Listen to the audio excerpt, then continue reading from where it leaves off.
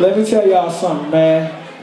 These two dudes right here believed in me when I ain't have shit, when I ain't have nothing, when didn't nobody believe, when didn't nobody see the vision. These two dudes, I'm talking about, I remember Mateen Cleaves fighting, literally, security having to break up fights, all because he like, yo, why y'all ain't playing Jon Connor music?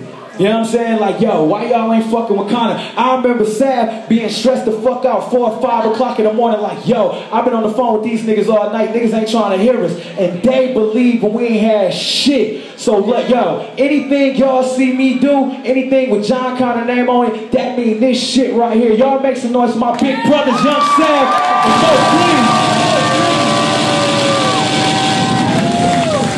And this is the last thing I'm gonna say about it, y'all. The three of us started with a fucking dream.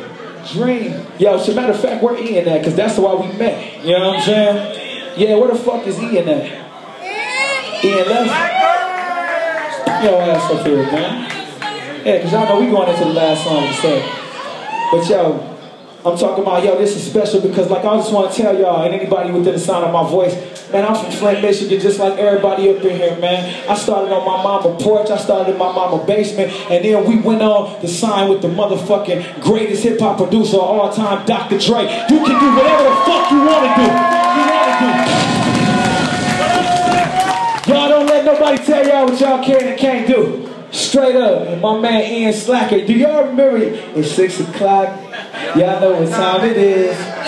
But I want to make sure I praise the people that made this happen, and Ian believed in me. Like, when wasn't nobody trying to spin my shit on the radio, this motherfucker, I'm sure, got death threats, because y'all know it's Flint. Niggas don't know how to act. Why you playing Connor shit? Why, yo, he ain't give a fuck. So all I want to say, man, is the three of y'all, man, like, love. If it was a word stronger than love, I would use it. So let's get these motherfucking Grammys. Let's get the cover of Rolling Stone.